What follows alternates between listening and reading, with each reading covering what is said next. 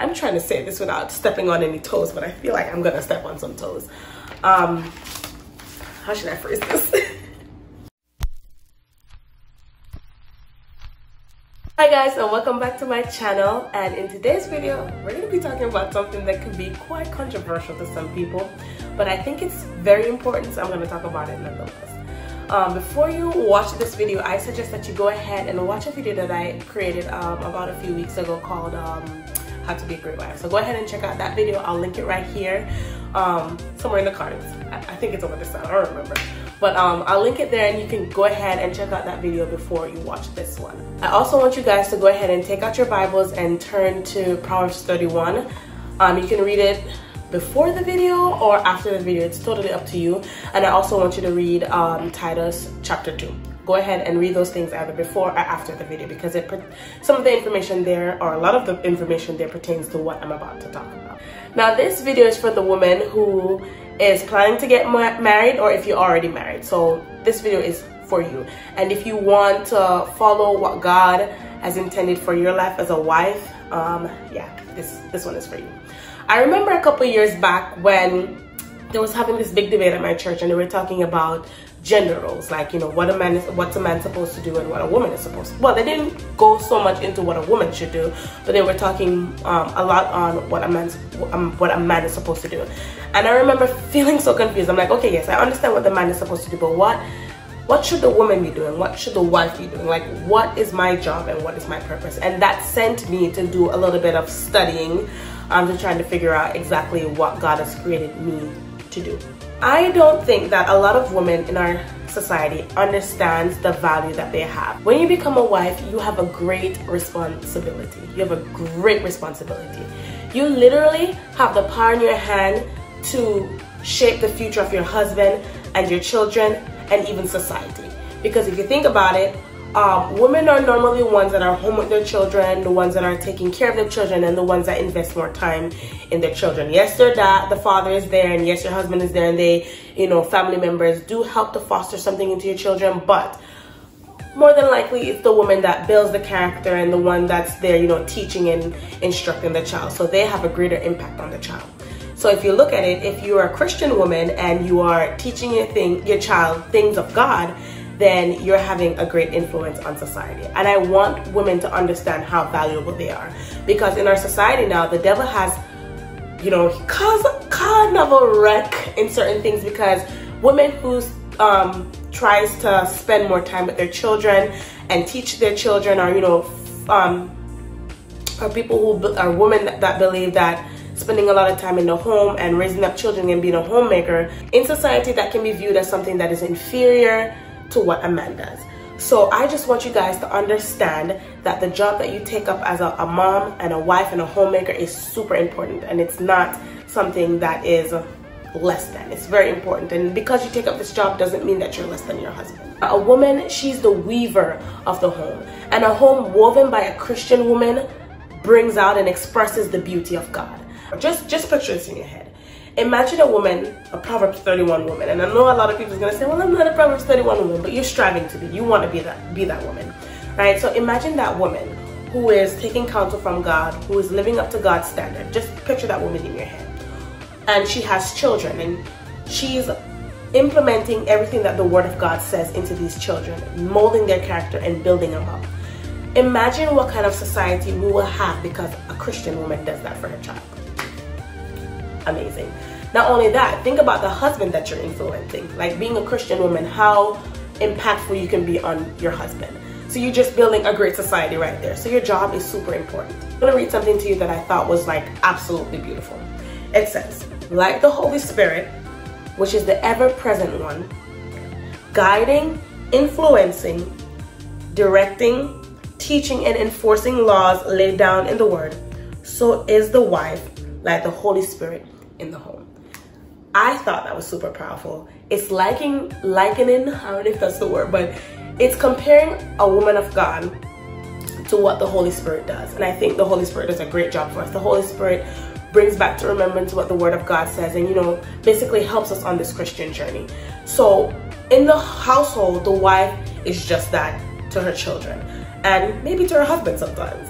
You know, she's enforcing the word of God to her children and building up strong Christian children for this world that hate Jesus Christ.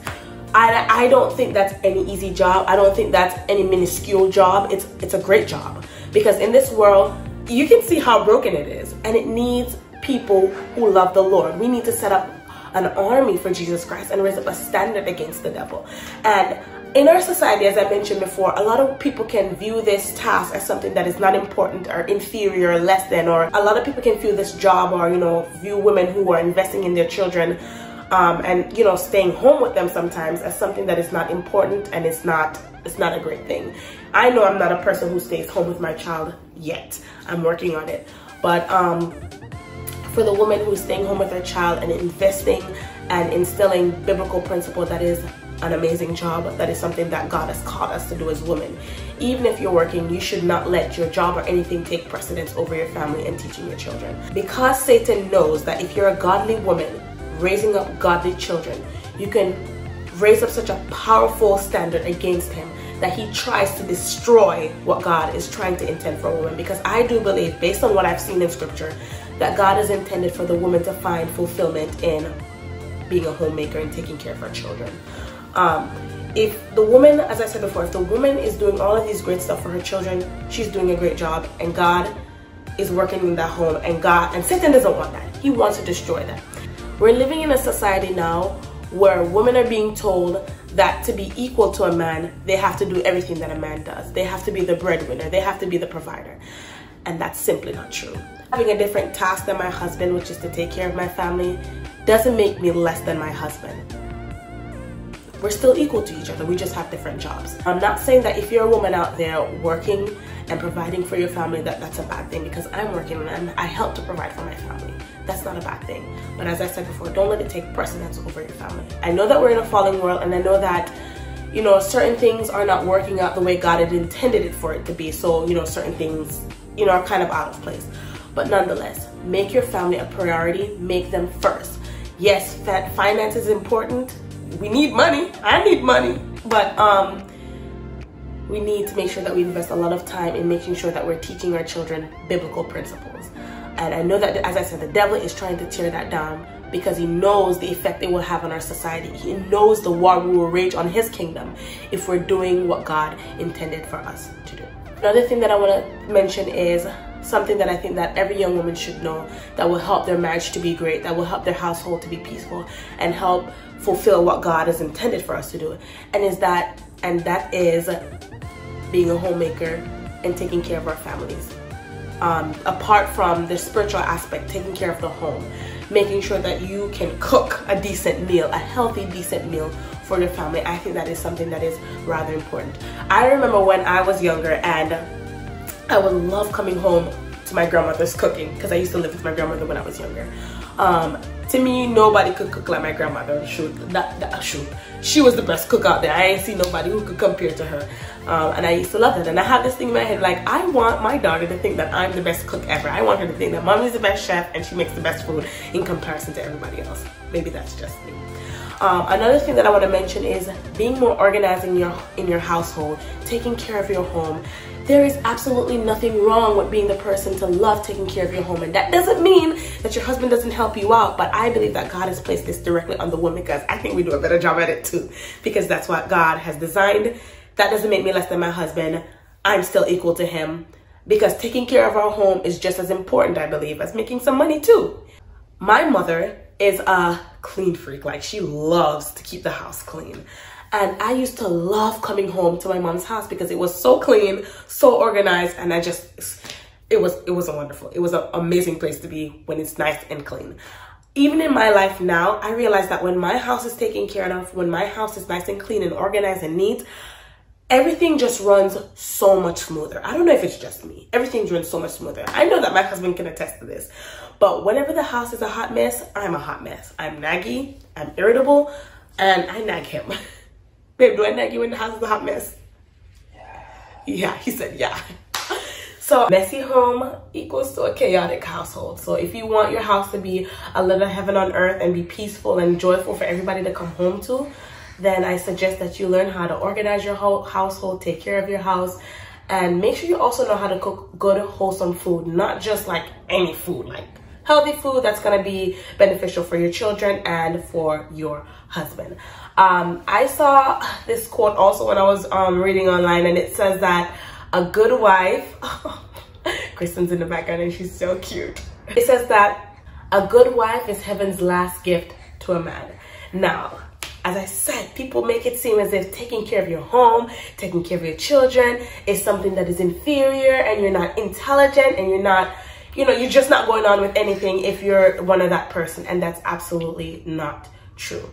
Whether you're a working mom or you are a stay-at-home mom, if you're instilling godly principles inside of your children, you're making sure that you spend adequate time with them, and you're making their lives and their spirituality and their walk with God, and you teaching them above anything else, then you are of much value, not only to your family, but also to society, because you're raising up godly children, and who doesn't want some godly children around? So I thank you guys so much for watching this video, and I hope you enjoy it. Go ahead and subscribe if you like this video. Subscribe, come on. Like this video and go ahead and let me know what your thoughts are. Share it in the comment section. Share your thoughts with me. Even if you disagree with me, go ahead and put it there, but be nice about it. So remember, as I told you, go ahead, check out the video that I posted about how to be a great wife. And I also want you to go and read Proverbs 31 and read Titus 2, because it really expounds more on what it means to be a good wife, a good homemaker, and what God has intended for you to do. So go ahead, watch it, and I'll see you guys in the next one. Say hello, everybody.